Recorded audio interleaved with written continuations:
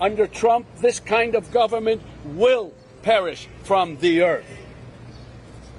I don't mean to scare you. No, wait, maybe I do mean to scare you. If Trump returns to the White House, you can kiss these freedoms goodbye that we all take for granted. And elections, forget about it. That's over. That's done. Says the guy that is literally talking outside of a court where they're trying to imprison the future president. If he gets in, I can tell you right now, he will never leave. Really? So why did he leave the first time?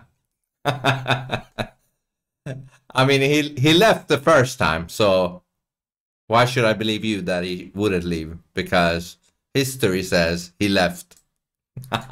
Now, he will never leave.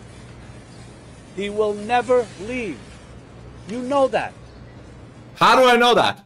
I mean, I'm just going by track record, and he did leave. So how can I know that? You know that. He will never leave.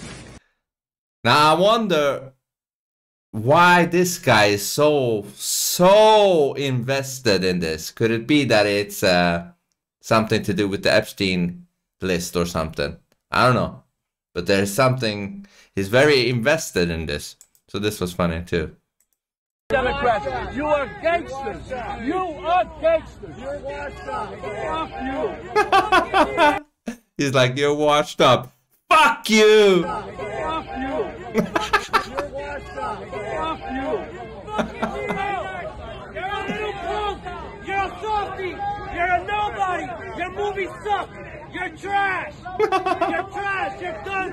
You're done after this guy, guys. You're done.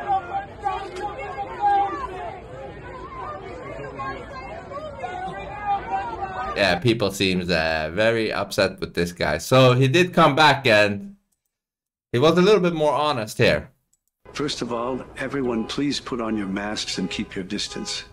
Some of us are really weak and fragile, and I don't know why they made this podium so high. I told them I'm coming straight from the bathhouse and didn't have my platform shoes with me. I'm speaking to you today because I'm a scared little man, a washed-up actor with lots of skeletons in my closet. People like me need Joe Biden in power, not because he's any good, but because he enjoys the same sick perversions we do. Lots of That's great. I mean, I love that he's being honest now. Good, but because he enjoys the same sick perversions we do. Lots of dipshits think I'm smart because, you know, I used to be able to memorize lines, cock my head to the side and squint with a New York accent. In reality, I'm just a mook. M-O-O-K mook. I'll be honest, Donald Trump scares the living shit out of me. I've always been jealous of him. He's a real man and true New Yorker. He walked the walk, talked the talk, and like Sinatra, he did it his way.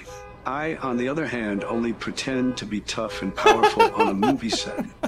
If Donald Trump was in front of me right now, I'd punch myself right in the face, get down on my hands and knees, and beg to blow him. If Trump gets reelected, sickos like me will be permanently banned from the circle of trust. I'll be stopped pumping blue milk from Mark Hamill's tits in a gay porn parody of Meet the Parents. I'm begging you, vote for Joe Biden so I don't shrivel up and die.